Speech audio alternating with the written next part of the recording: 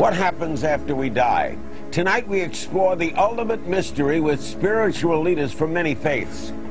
Joining us, John MacArthur, evangelical Christian pastor of Grace Community Church in Southern California, and best-selling author and host of the global media ministry Grace to You.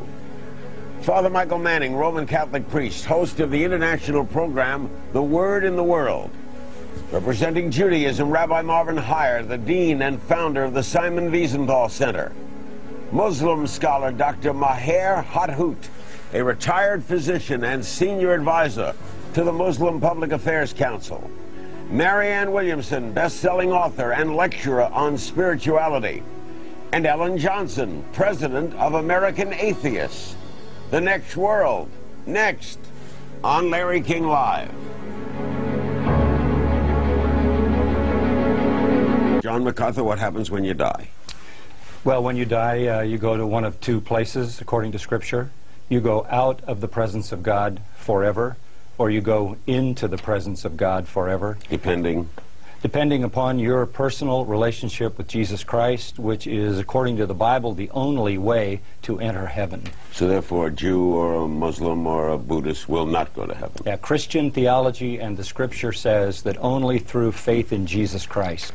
And then when we say what happens? Do you go somewhere as a body? Yeah, no, your body stays. We go to the funeral, we see the body, it goes into the grave, it decays. Your spirit immediately goes either in the presence of God or out, waiting the final resurrection. There will be a resurrection of all bodies in the end, a resurrection unto life or a resurrection unto damnation. It is, John MacArthur, is it not, a guess on an educated guess based on your scriptures, your reading, your faith? But you don't know. You don't know, do you? How can you know? You don't know, do you? How can you know? You don't know, do you? How can you know? Because the Bible says so, and I believe... You believe the Bible. Well, I believe the Bible, but I believe the Bible can be defended. I believe through the centuries the Bible has stood the test of intense scrutiny, and it is the real and true revelation of God, and it speaks truly about life and death, and someone has been there and come back, and that's Jesus Christ. How come only one? How come only one what? Person ever come back? Well, that's because the design of leaving this world is to go into the eternal world. The only person who came from the eternal world into this world is Jesus Christ. There have been a few others, by the way. In fact, in the Old Testament, the prophets raised a few from the dead. In the New Testament, Jesus and the apostles raised a few from the dead. And at the death of Christ on the cross, the graves were open and some were raised. And that's indicative of the fact that there will be an actual physical resurrection to join with the spirits that are with God at death. However, to Mr. MacArthur, the price for eternal life and life after death is obedience to church doctrine. So you must live a certain life in preparation for that life after death. That I totally reject. I am not going so to... Do I. Well, what do you think? I you reject know, that well, completely. there is a way to get... Hold it, Alan. What is... Well, yeah... You said you have to believe in Christ. The only way to heaven... And at this point, I respectfully disagree with the rabbi. Nobody can live a righteous life. The Bible says that no one can obey the law of God. So no one's going to heaven. So no one can go to heaven on their own merits or on their own works. No, I don't care how many good works they do. The New Testament is crystal clear on the fact that... So a bad guy who believes in Christ, he's going to heaven, and a good guy who doesn't is going to heaven. But when he truly believes... That don't sound just. But when he truly believes... Larry, we don't want justice. Justice? No, it sends everybody to hell. We need grace. We need forgiveness. We need grace. We need mercy. May I say, only those who do, only those who ask. When you need grace, first of all, when you take an exam, not everybody has to get 100. It's preposterous to think that when you say righteous conduct, you mean perfect specimens. Human beings are not perfect specimens.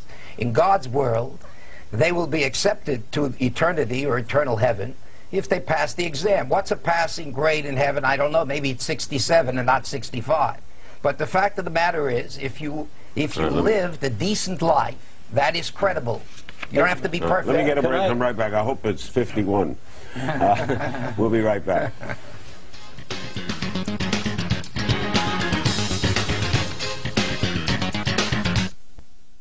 Billy Graham told me, sure, he would, if he was going down in an airplane, he'd be scared. Scared of pain, but not of dying. Scared of the method of dying, maybe. Well, absolutely You're right. frightened, aren't you, of dying? Well, I think the pain is realistic. I don't want to go through some kind of tortuous extreme, but going down in an airplane would be a novel way for me to go immediately to heaven. And my Bible says, absent from the body, present with the Lord, far better to depart and be with Christ. This is my hope. I have no fear of dying itself. I have no fear of death. It was 5 years ago that I was near death in the critical care unit with blood clots all over both lungs. And the truth of the matter is, 8 days later, when I came out, I had a disappointment because I felt like I was ready to see my Lord, and I was ready to enter into all that God has prepared for them that love Him.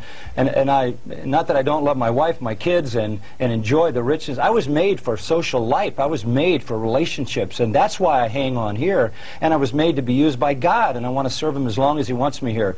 But I'm ready to go to heaven whenever He sends the word. I'm afraid that this is based on a very serious assumption that I'm so good, I live the perfect life, when I die I'll go to heaven.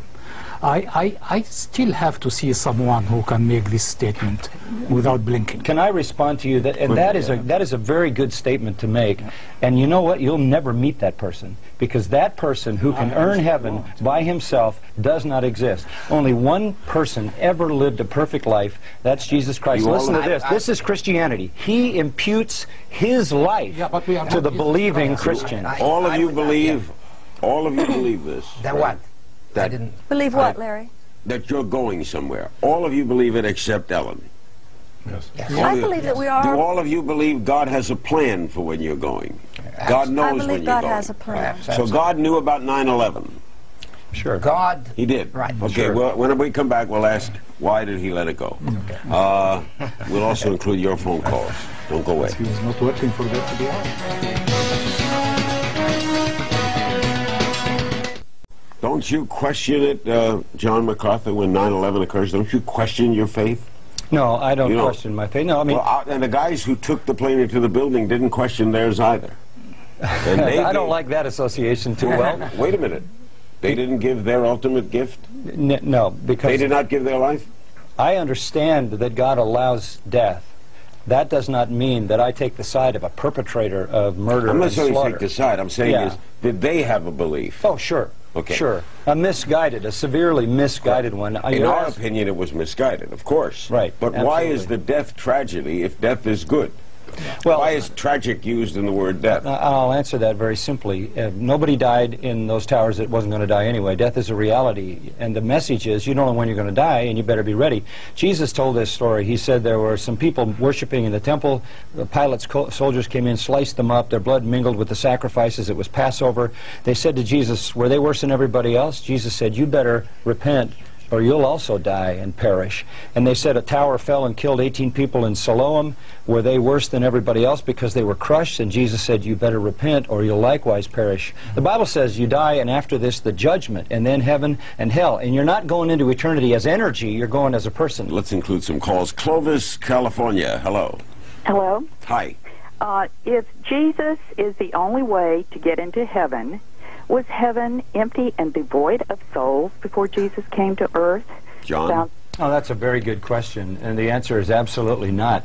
We know way back in the book of Genesis, Enoch didn't die. He walked right into the presence of God, and the prophet Elijah went to heaven in a whirlwind, and David said that when he died he would see God face to face, and Job said when he died he'd see God face to face, and the prophet Daniel spoke about a resurrection unto life. There was clearly in the Old Testament an indication that they were going to go to heaven, but they went to heaven because God provides for those Old Testament saints, the same way He does for people on this side of the life of Jesus, resurrection life for those who believe in Him. Jesus paid the penalty for their sins, and His righteousness was applied to them, past and future. But Jesus Christ, nonetheless, was the one who bore their punishment, even though He hadn't yet come. We're back with our panel. Lake City, Colorado. Hello. Hey there, Larry. Hi. Many of your guests have said that after we die, we either go to heaven or hell, and that's on the basis of whether we have faith in Jesus Christ or if we've done enough good deeds. And my question is what about the baby, the infant, who has not been able to come to an understanding of Jesus or not lived enough to do the good deeds to merit heaven. Or John, someone who doesn't even know about Jesus, an aborigine. Yeah, I've written a book which has been widely received, and I'm very encouraged by it by nursing associations and hospitals. It's called Safe in the Arms of God. And it takes an Old Testament, New Testament look at what happens to babies that die. And as I told you when we met the first time after 9/11, and you said, what happened to that baby at the bottom of that tower? And I said, instant heaven. And I said that in just that fast order because I had just prepared that book, and I think the weight of Scripture is very clear that infants that die or people who are mentally unable to make decisions and to operate in faith toward God, God gathers to himself, and I think Scripture is clear on that. Do all of you agree on that, Father Matthew? I think it's really important. I agree, certainly. But I think there's an important thing as a Christian for me to understand in my understanding of Jesus, that although I believe Jesus is the Son of God and he is the source of salvation of all, but there's been a huge scandal of pedophilia in the Catholic Church. And you know, these are very good, upright people brought up with high moral standards, but the repression and the guilt and the moral rage that comes with that allows this shadow to emerge, and these Catholic priests can't help themselves. I believe that he can be able to be expressed in ways far beyond what I can understand. And so for me to condemn a person who loves the Father... Because, you know, when you look at the most self-righteous, moralistic people, they have the deepest, darkest shadows. A Jew or a Muslim that loves the Father and say, well, Jesus is... The deepest, darkest shadows. Say, well, Jesus is not having... How do you view Jesus, Rabbi? I would say that Jesus was a great teacher. I do not believe he was divine. I do not believe he was the Son of God. And I might add, if Moses would claim to be that he's the Son of God, I would reject that as well. I would say that Jesus was a great teacher. I do not believe he was divine. I do not believe he was the Son of God. And I might add, if Moses would claim to be that he's the Son of God, I would reject that as well. I would say that Jesus was a great teacher. I do not believe he was divine. I do not believe he was the Son of God. And I might add, if Moses would claim to be that he's the Son of God, I would reject that as well.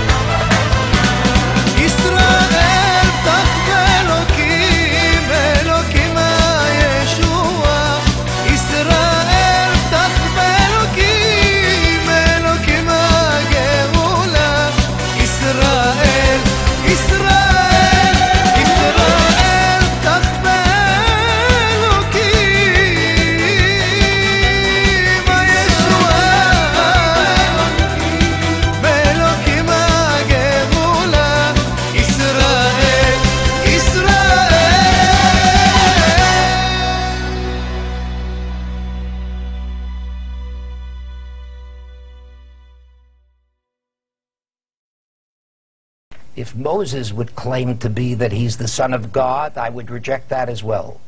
What does Dr. Hathout believe? I think our stand is almost identical to the Rabbi. However, we believe that Jesus Christ is very special in a way because he is born to the Virgin Mary. So, and you believe she was a virgin? Oh, yes. The Muslims believe? Muslims believe there is a whole chapter in the Quran. For us, what's your message? My message is, if y'all don't accept Islam, y'all going to hell. Okay, he says if we don't accept Islam, we're going to hell.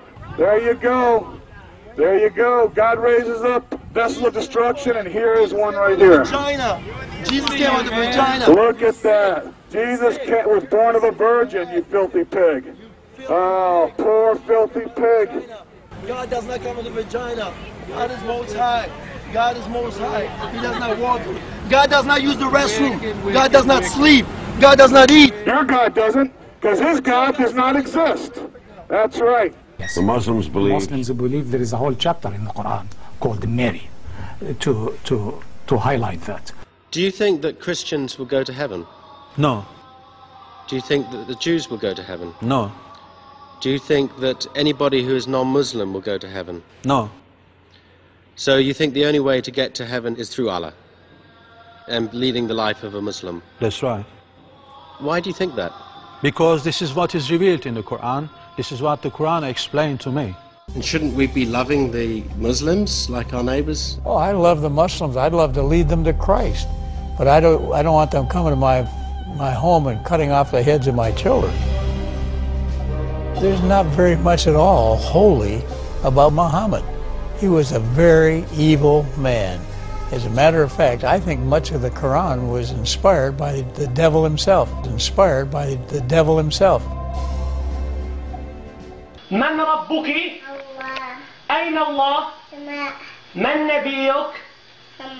أين ولد الرسول؟ مكة.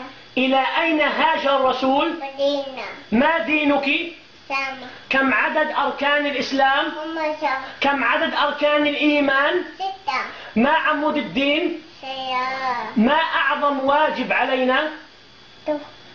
ما أعظم الذنوب؟ هل يعلم أحد الغيب سوى الله؟ من هم المغضوب عليهم؟ يهود. من هم الضالين؟ نصارى. ما اسم الفرقة التي أثارت مسألة خلق القرآن؟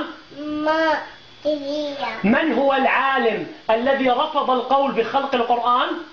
أحمد حبيب. ولنا في رسول الله صلى الله عليه وسلم قدوة حسنة، حيث عقد على زوجته عائشة وكان سنها 6 سنوات وبنى عليها، يعني دخل عليها صلى الله عليه وسلم 9 سنوات. يقول 6 سنوات. لا، عقد عليها وهي 6 وتزوجها. يعني العقد في 6 والبناء اللي هو الدخول في 9 سنوات.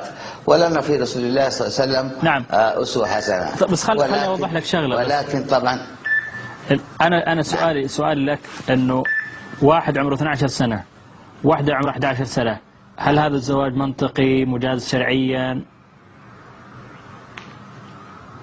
إذا كان الولي الأب، الولي ما هو الولاية تنقسم إلى قسمين، يا يكون الولي هو الأب، فإذا زوج الأب ابنته على الرجل الكفء لها فهذا طبعا زواج صحيح. يعني في ظروف للناس، واحد رجل عنده بنتين 3 4 وطبعا يريد أن يسافر، لديه ظروف. طيب هل تضيع هذه وليس لديه محارم؟ أليس من الأفضل أننا نعقد لها على إنسان تبقى عنده حتى يصونها وحتى يصرف عليها، فإذا ما بلغت سن الدخول دخل عليها؟ وما قال أن الناس كلهم ذئاب كاسرة. Here's a picture of a pope kissing the Quran. We could spend hours talking about the Islam and the other religions. There's an excellent little bitty comic book called The Prophet you can get from our ministry. It's like $2 or something like that, by Jack Chick. He goes through the history of the Muslim church and how they started. Very few people realize it was the Catholics that started Islam. They started the whole religion purposely to try to get the Holy Land back for the Catholics. They built up the Islam, they funded Muhammad, they trained him, they sent a Catholic nun out of the monastery. They said, we want you to come out of your convent, go find a young promising Muslim, marry him, and train him to raise up an army of Arabs to go take back the Holy Land for the Mother Church. Quite an interesting story if you want to read about that. It started to work, but then it failed because Islam got so big, they said, well, forget you Catholics, we're doing what we want.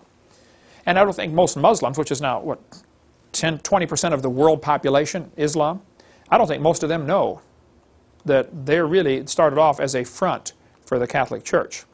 So we believe that he is described as the Word of God and a spirit from him to the Virgin Mary. Marianne, but we don't believe that he is the Son of God. Marianne, what do you believe? I believe that we are all the sons of God.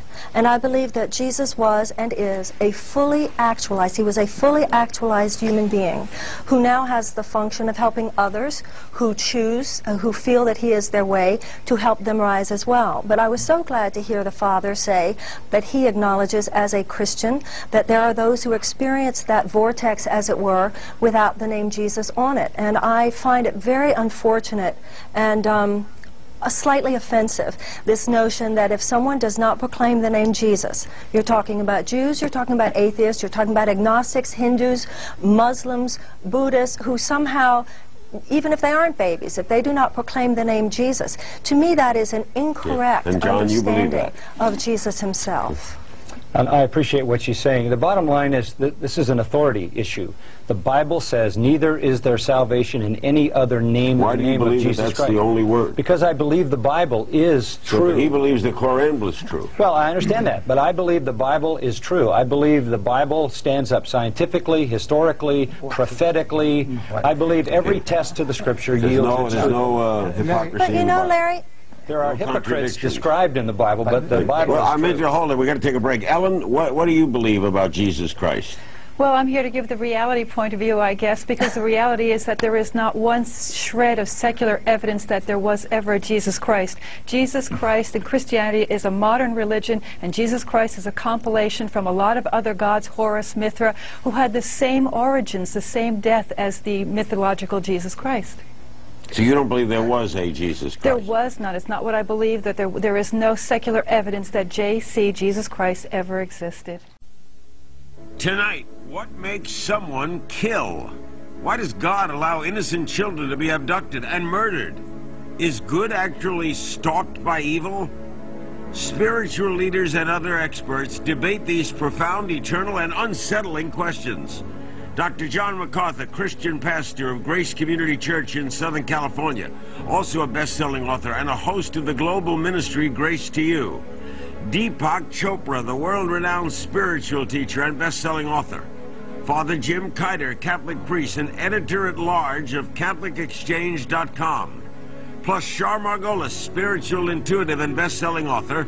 And Roger Depew, the legendary criminal profiler, formerly with the FBI, author of a remarkable new book, Between Good and Evil. And they're all next on Larry King Live. John MacArthur, what do you believe? Well, I think it's not only a potential in everyone, I think it's a reality in everyone. We all have some evil in us. Absolutely. Absolutely. The Bible is very clear on that.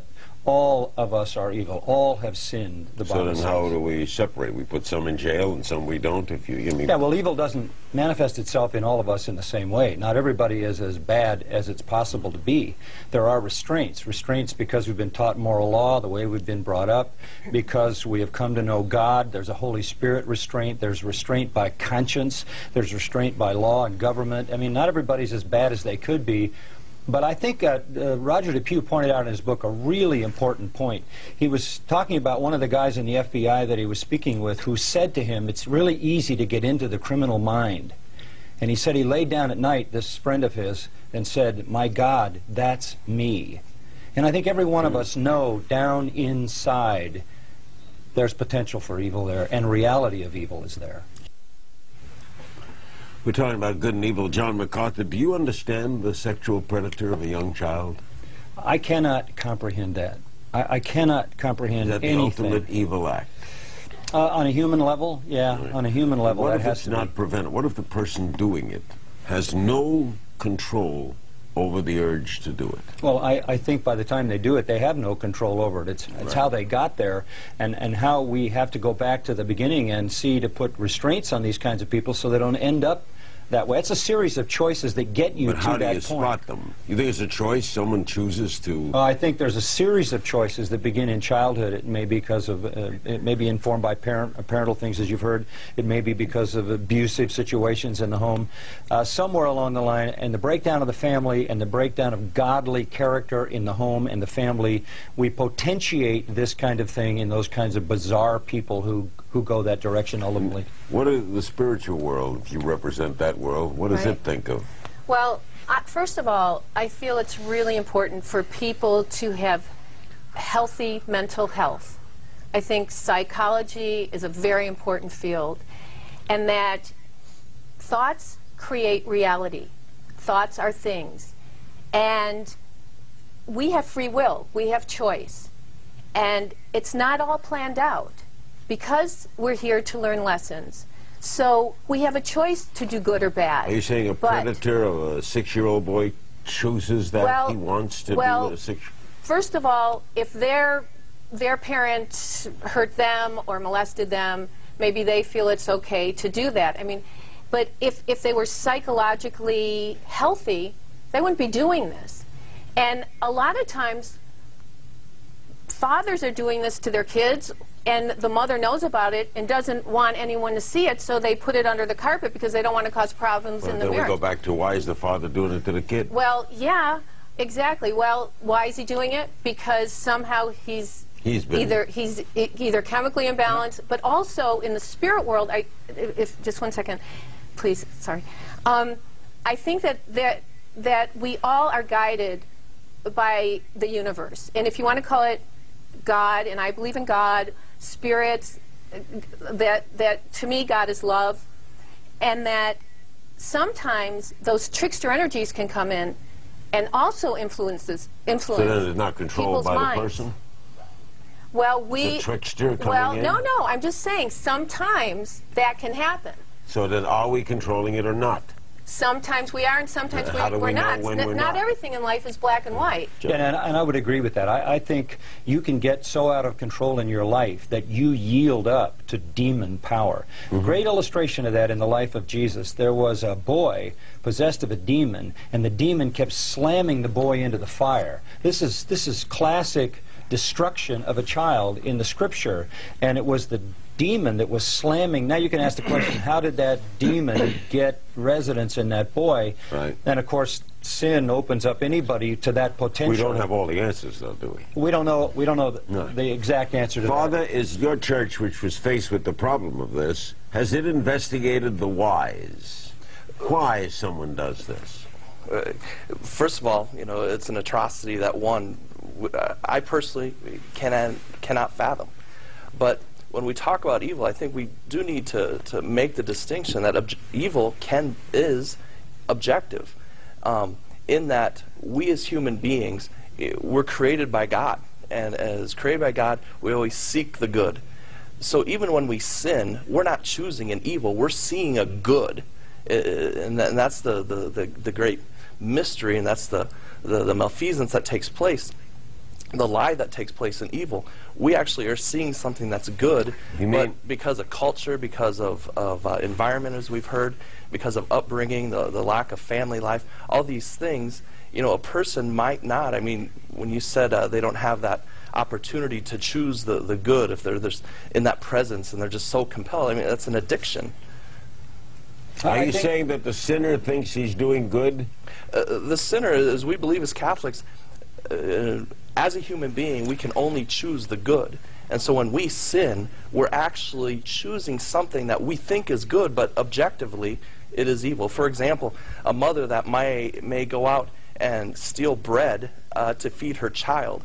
Well, the intention of that mother is to feed the child. The circumstances is she needs to care for the child. But objectively, stealing is always evil. It's always a sin. That doesn't make any sense to me at all. Because you can talk about bread, but what are you going to talk about when you talk about a predator? What are you going to talk about when you talk about a guy burying a little tiny girl in plastic bags alive? You don't have the answer. Well, the answer is this. That's not good, no matter how you cut it. Right, and that's I'm not not saying somebody seeking good.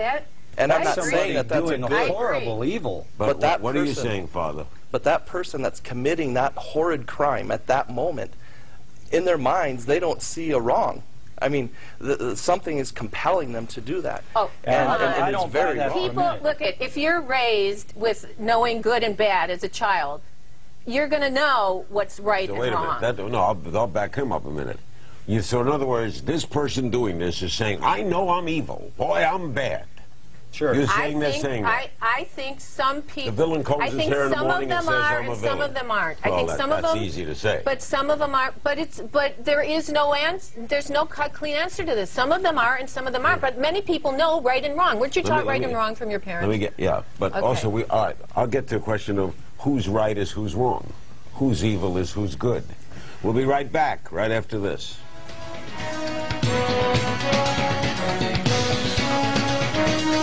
On 9/11 thought they were attacking evil. Absolutely. Then is it perspective? Whose evil is whose? It's perspective in that case. But you know, coming back to pedophilia and whether there's a choice or not, this is the eternal argument. You know, do we live in a universe of determinism or free will? And the answer is, it's simultaneously both. You know, if you don't have awareness, if your consciousness is constricted and fearful and isolated, and you've been subjected to trauma and child abuse, then you more or less become a bundle of conditioned reflexes and nerves that's constantly triggered by people and circumstance into very predictable outcomes. So many of these pedophiles cannot help themselves.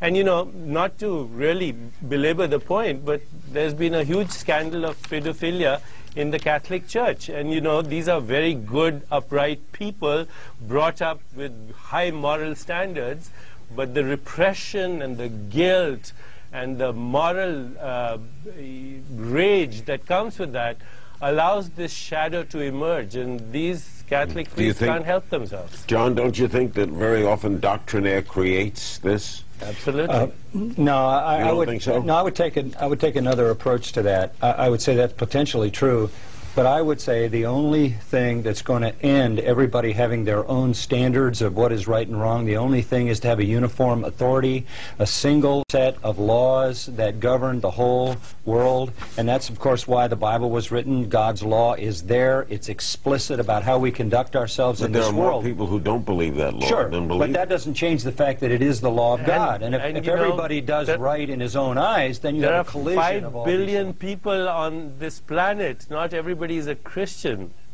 I didn't talk about being a Christian, although I wish everybody on the planet I know were you a would. Christian. I know you would. But at the same time, I'm talking about law. I'm talking about moral law given by Moral God. law is a byproduct of your awareness. It's not some law that you follow and that then I am the source of moral law? I don't think so. I think God is the source of that moral law. And that's in your case, the definition of God is just, you know, some... Where does it come from, Charles? Where does our morality come from? I think it comes from what we learn as a child, and also what our conscience tells us. And where does the conscience come from? Our conscience, I feel, comes from our guidance from a divine being. Call it God, call it the universe, call it What about sociopaths? You know, Allah or God or Christ, whatever. It doesn't matter if we are all based in love and compassion and truth. Larry, with one another. that last word that she said is truth, and that's the main thing that we really need to be focusing on here is there's objective truth. When John was just referring to moral law, I mean, we could, instead of saying moral law in relation to Christianity, we could talk about natural law, and we're talking about objective truth. And what's going on in the culture, in the world today, is we have cultural relativism, individualistic relativism, where people are creating their own moral law rather than, you know, it being objective. For one person, this is a lie, and for someone else, it's not. Well, you know what the biggest problem is? I just wanted to make one observation. Let me get a break, and then we'll pick right up with that. We'll take a break. I'll reintroduce the panel. We'll also include your phone calls. Don't go away.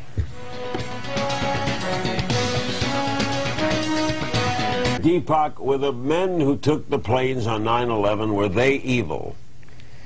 Well, certainly from our perspective they were, and anybody who writes... But from theirs they weren't.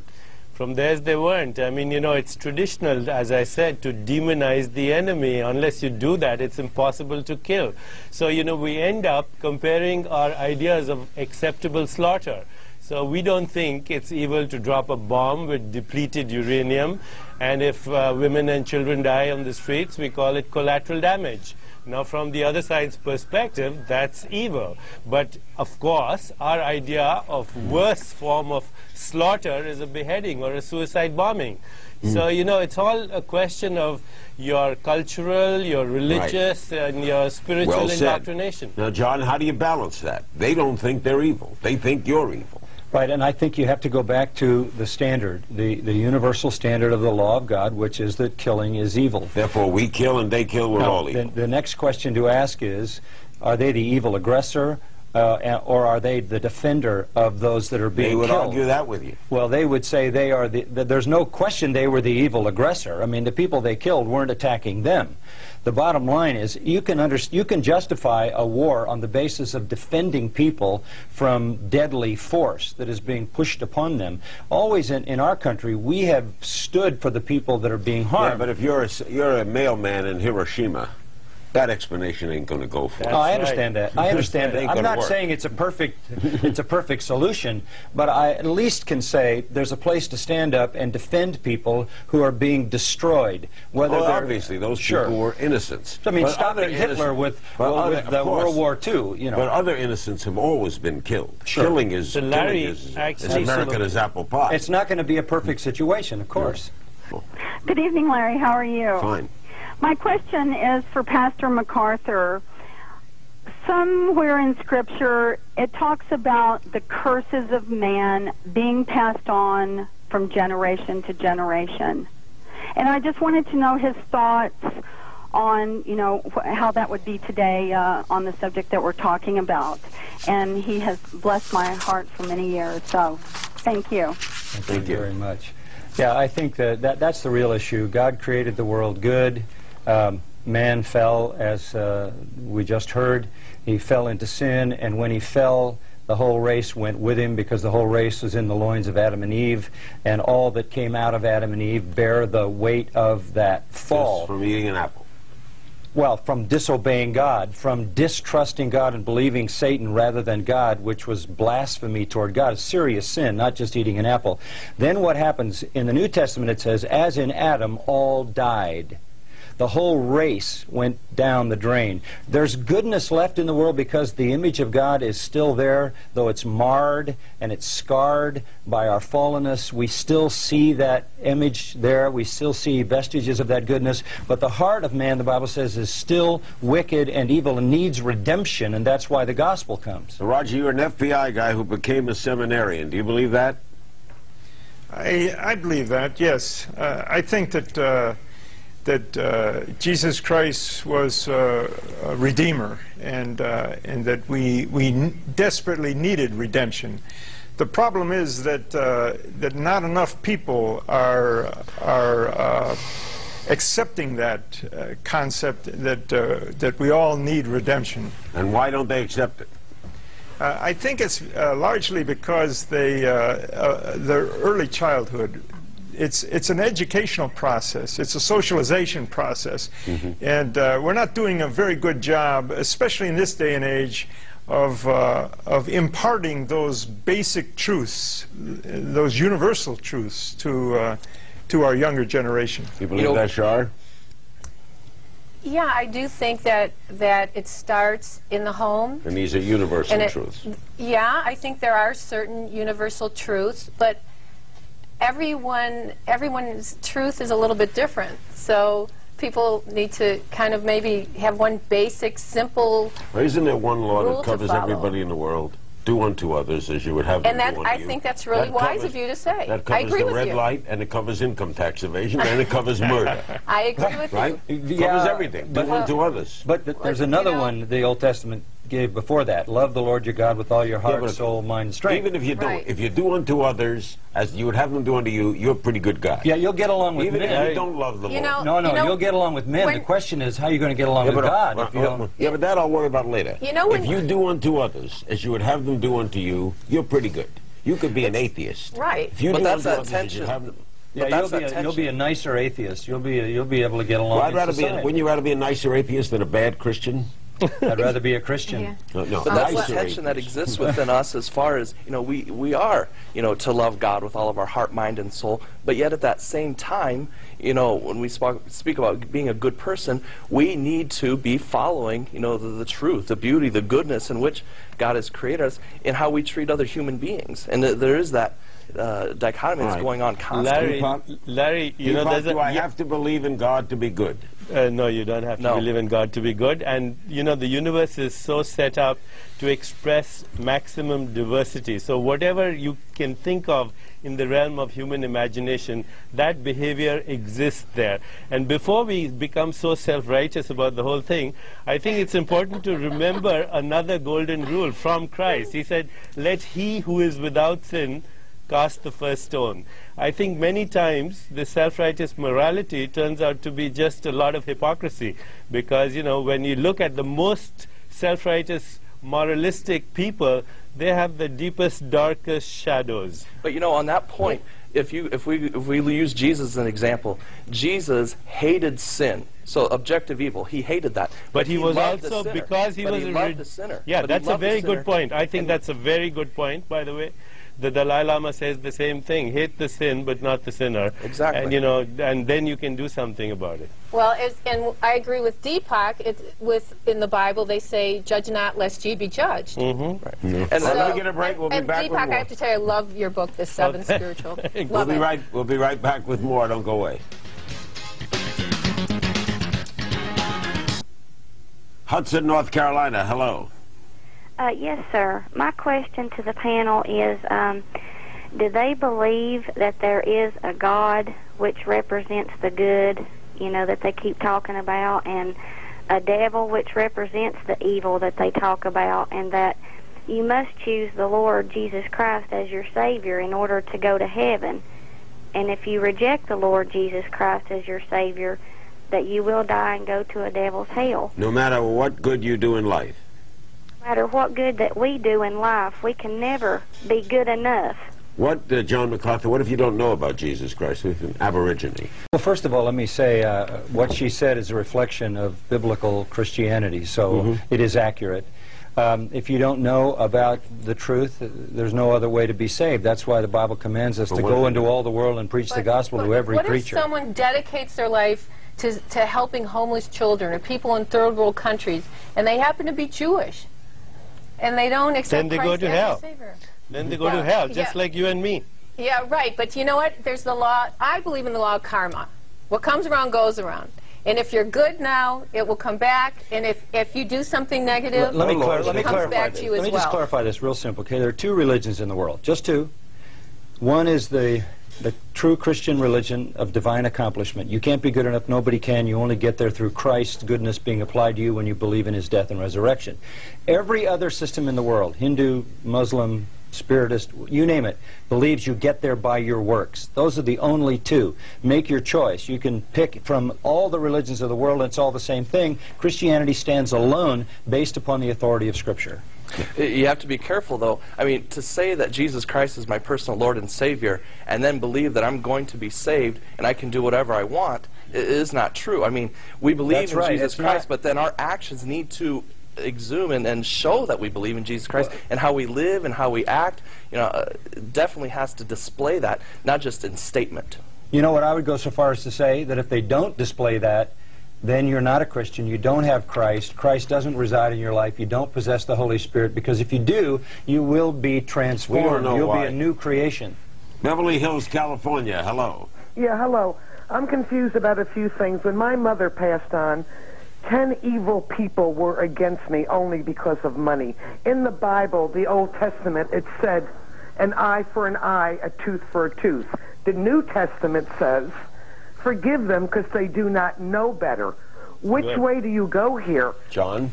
Yeah, the Old Testament law, lex talionis, an eye for an eye, a tooth for a tooth, was given to the national entity of Israel as a governmental principle based in the justice system, so that if somebody committed a crime, a punishment consistent with that crime was to be brought upon that person's head. So that's just justice. What?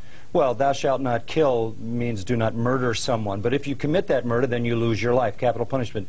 But nonetheless, the principle of forgiveness still exists. You forgive the person no matter what they do against you. That doesn't preclude government doing what it should do to bring about justice in the case of a crime. That viewer's question, though, also brings about and shows that transformation that takes place. I mean, in the Gospel or in the Old Testament, even prior to eye for an eye, tooth for a tooth, it was, you hurt someone in my family, I wipe out your family. And then it progressed to an eye, and then with Jesus Christ, we have this complete transformation, with forgiveness, turn the other cheek.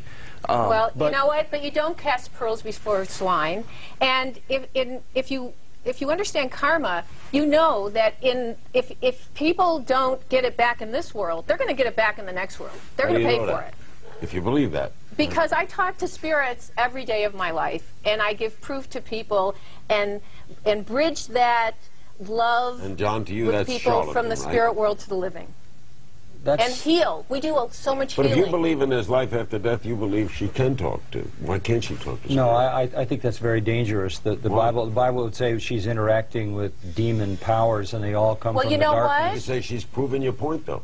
You know what? There's good and evil in every good and evil in every religion, in every practice. There's good doctors, bad doctors, good psychiatrists, good priests, bad priests. I mean, come on. There are people who are honorable and ethical, which I am in my work, and I help people with what I do. And you can talk to, I've been doing this for 30 years, you can call any one of my clients. Deepak, we're running short on time. Do you think we're ever going, are we getting better? I think overall we're getting better, Larry, but you know, Christianity is a religion of the meek, of forgiveness, of redemption.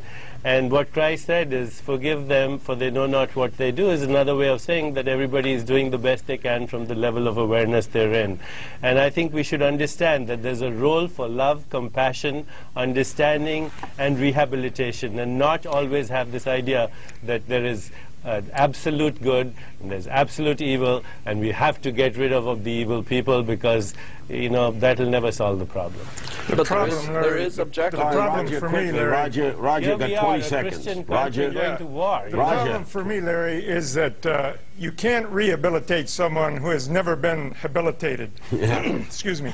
And what I mean by that is that we're running out of time, Rod. Some of these people have learned to be evil, and we can't rehabilitate them. We have to go into the prisons and change the way they think. Thank you all very much, John MacArthur, Deepak Chopra, Father Jim Kiter, Shar Margolis, and Roger DePue, author of Between Good and Evil, on tonight's edition of Larry King Live. I'm very strong against that. When I experienced Jesus in the Bible, I experienced a man, for example, who had a great friend in John the Baptist, who was killed by a tyrant. He was executed at a birthday party. He knew what Roman subjugation was, and in the midst of all of that and all of that terrible thing, what did he do? He brings in Simon the Zealot, who was a terrorist, as one of his apostles. He also brings in Matthew, who was a tax collector with Herod, who's in cahoots with the Romans. He's bringing all of these diverse people, bringing unity, bringing peace, and bringing understanding. And his response was not, well, okay, let's go get him. Although many of his followers wanted him to be that King David that was going to be the great warrior to overcome things. So and he resisted that. You think he would be opposed to this? He would be very much. Peace. Let's move with peace. Let's talk. Let's move and move with strong force to a peaceful. Max. Hi, Larry. I have to agree with Dr. Jones and everything that he has said. My question to your panel is, do they think that Hussein believes in religion or actually cares about prayer when he kills members of his own family? Well, he says it's confused. He says he prays, John MacArthur. Saddam Hussein, I'm sure he does. Prays 5 times a day, I believe. Yeah, unfortunately. Now, he believes, right? He believes it. He must be praying to something. Well, it's the wrong God, unfortunately. There's only one true and living God, and that's the God of the Scriptures, the God and Father of our Lord Jesus Christ. And if you're not praying to that God, you're praying to no one. But he doesn't believe that. So well, what do you do when you deal with that? I mean, how do you deal with that? His belief may be as strong as your belief. Sure, but you can believe that you could fly and jump off a 5-story building. It doesn't make it real. Unfortunately, false religion is the ultimate deception. Is the Muslim world all false? Well, the theology of Islam is false. It's the wrong God. It's the wrong view of Christ. But when they hear that, don't they get that as an anti-American thought? Since they has nothing to do with America. I would say that if I was French. That has nothing to do with America. They think yours is the wrong God. Yeah. Oh, I see what you're saying. Well, yeah, they do. But there has to be truth and untruth. And once you've established the truth, and I think the Word of God has been established as true, I think it can hold up under the most intense scrutiny.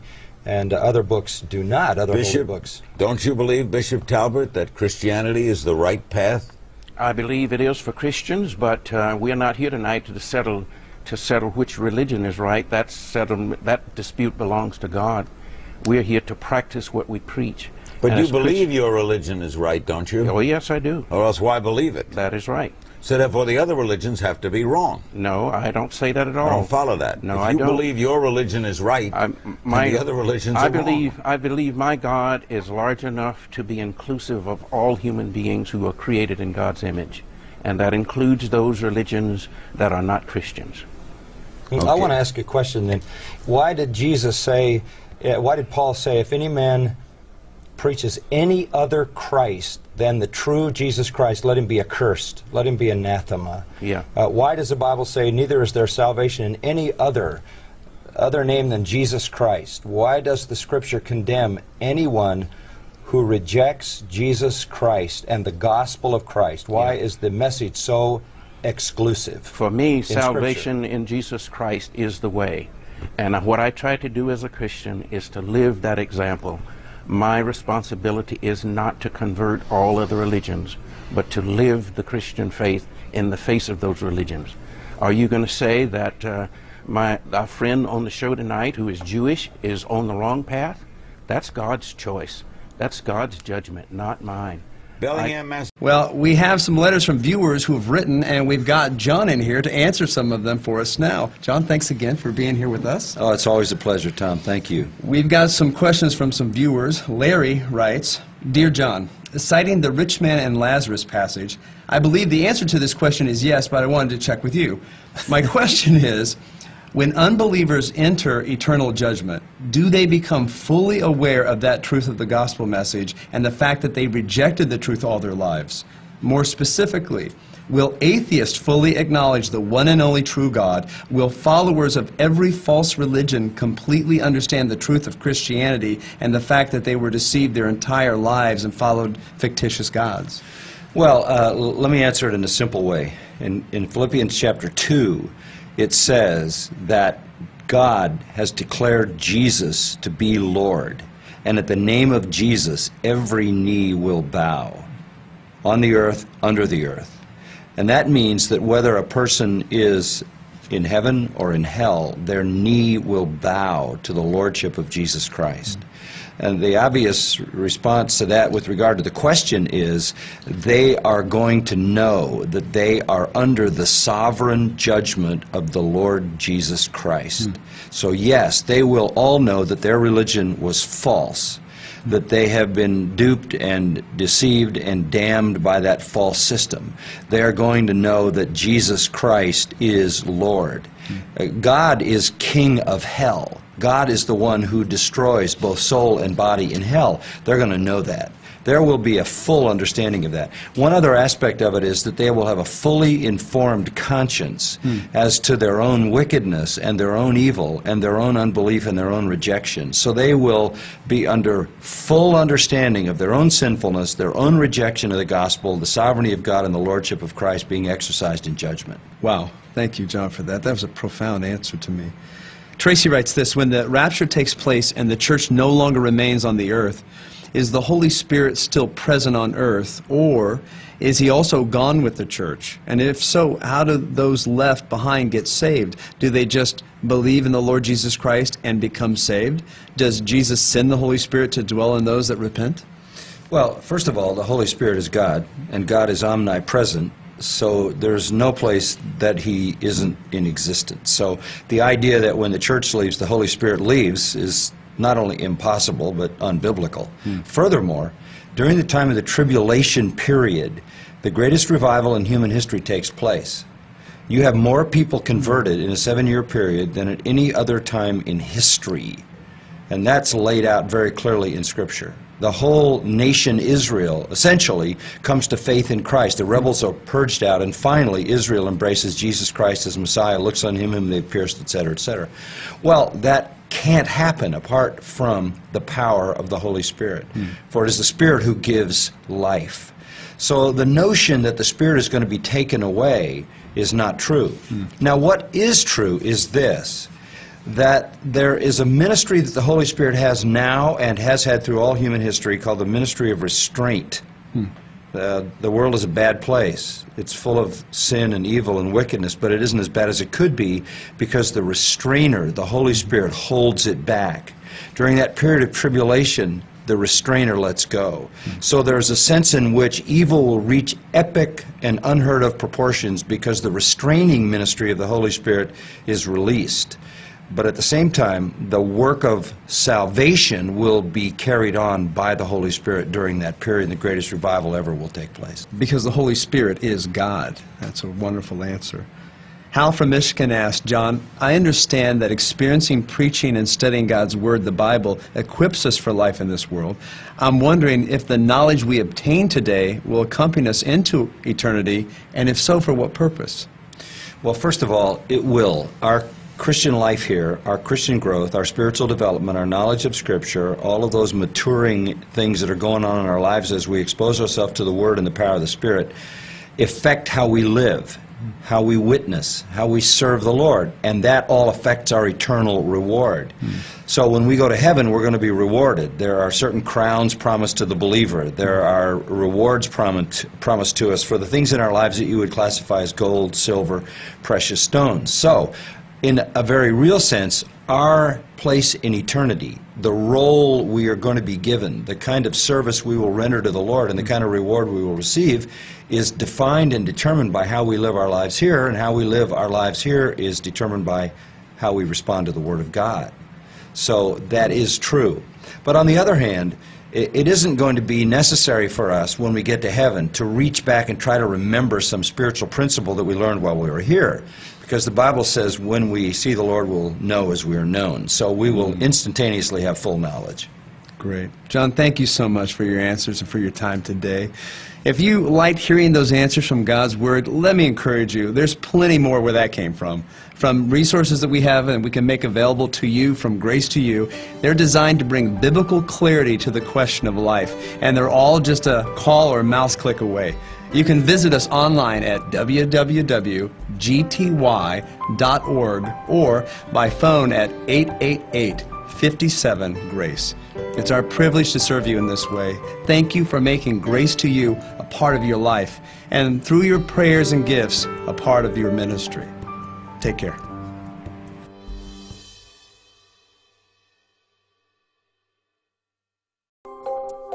Well, I was born and raised in Los Angeles, California.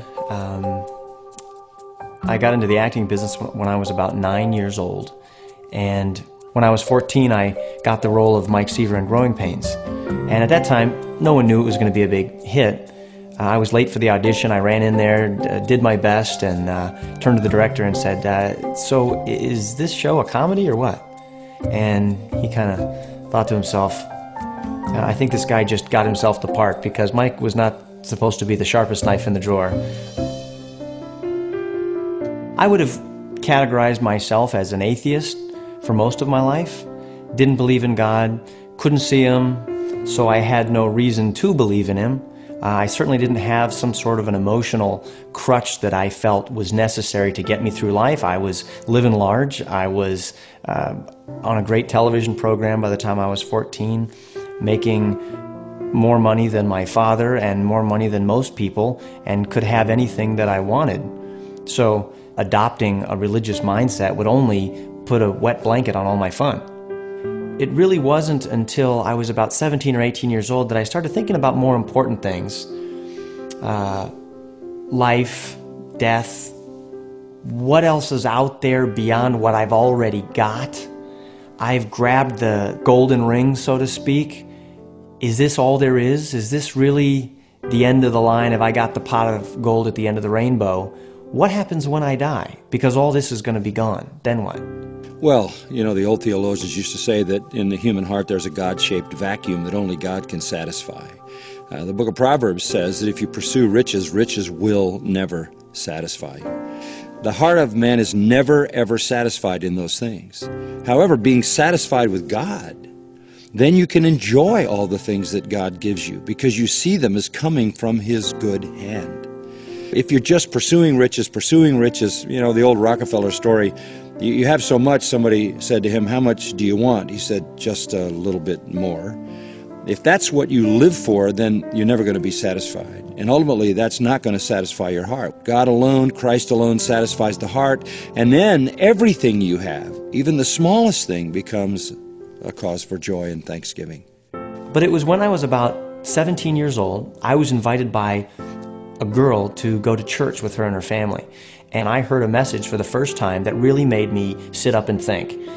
It was a message about what happens to you when you die. And I realized that all of my fame, all of my money, all of my popularity would not impress the God who made me and gave me those things one bit. And that's when I began reading the Word of God and going to church. And internally, as I began to see the righteous standards of God reflected in the Ten Commandments, and I began looking at myself in the mirror of those commandments, I could see myself as a filthy, wretched sinner. When I lifted the lid of my own heart, so to speak, looked down inside and saw the filth and the grime and all of the secret sin tucked in the corners that I didn't let anybody else see, I realized that I was what the Bible said. I was a sinner who was blind by my own sin. I was in desperate need of God to forgive me, to cleanse me on the inside. I looked really clean on the outside, but on the inside, my heart needed to be changed from one that loves sin and loves myself to one who loves God and wants to serve Him on His terms. Jesus said, if any man will come after me, let him deny himself. In other words, abandon all your own ambition, all your own will, all your own direction, your own choices, and totally and fully submit your life to the Lordship of Jesus Christ. It is to say, it's the end of me, and I commit my life to Christ to follow Him, whatever the cost, even if it's a cross, and to obey Him. That was not what the rich young ruler was willing to do. He is a classic illustration of someone who will not deny himself. He wanted to hold on to his own will. He wanted to hold on to his own pride. He wanted to hold on to his own money. He wanted to hold on to his own ambition, his own sovereignty, if you will, in his own life. The competing issues are these, very simple. The gospel says, give your life to Christ and He rules. And if you're not willing to do that, it's because you want to keep the rule of your own life. The rich young man wanted his own life for himself. He wanted to control his own life. He had his choice sins, he had his choice religion, and he wanted to hang on to control. It's that simple. Coming to Christ means you give up the control of your life and you yield it to Christ. That's what kept him from salvation. He was unwilling to do that. Because my career, my livelihood, and my reputation was pretty much built on pleasing people, it was a struggle for me to come to grips with what it meant to please God, because you do that over against pleasing people. It's a mutually exclusive thing. Jesus said, if any man will come after me, let him deny himself, take up his cross, and follow me. And if any man desires to save his life, he'll lose it. But he who loses his life for my sake will save it. And we don't live in a country where people are getting burned at the stake for following Jesus, but you sure can get blacklisted. You sure can lose out on opportunities because of it. I've had people tell me, well, Kirk, you sure picked the wrong religion in Hollywood, didn't you? You could come in and say that you worship a tree and throw your arms around bark all day long, and people would say, hey, man, do whatever you want to do. That's cool. But you come in and say that I'm a follower of Jesus Christ, I'm born again. All of a sudden, people want to step 10 feet back and point their fingers at you. People are happy for you to believe in God. They think it's great that you believe in God. People applaud the idea of believing in God, as long as that God is not the God of the Bible. Because once you affirm the God of the Bible, then you get the God of the Bible. Then you get the law of the God of the Bible. You get the commandments of the God of the Bible. You get the morality of the God of the Bible. You get the holiness of the God of the Bible, the justice and righteousness of the God of the Bible, and you get the punishment of the God of the Bible. So, you have to face your own sinfulness, you have to face the reality that you have violated the law of God, that you're headed toward judgment in eternal hell, and in order to be saved from that, you have to turn from your sin and embrace the Lord Jesus Christ as Savior. The bottom line is men love their sin. People love their sin. The Bible says men love darkness rather than light because their deeds are evil. Now, there are all kinds of gods that aren't going to impinge on that, all kinds of religions, spiritual ideas, but not the God of the Bible. So, to say that you believe in the God of Scripture is then to say that you believe in the law of the God of Scripture and the judgment of the God of Scripture, as well as the salvation of the God of Scripture. It's that narrowness that offends the sinner, because the sinner wants to hold on to his sin. The rejection of Christianity is not intellectual. It's not some intellectual problem, I just can't get there intellectually. There are endless reasons, logical reasons to believe in the God of the Scripture and the Scripture that God has written. It's moral. It's moral.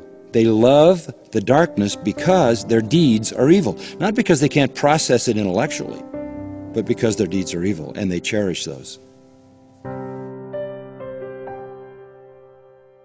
You know, sometimes you'll hear people talking about how they found Jesus. Oh, so-and-so in the news today, so-and-so found God. They found religion in jail, or some celebrity found Jesus.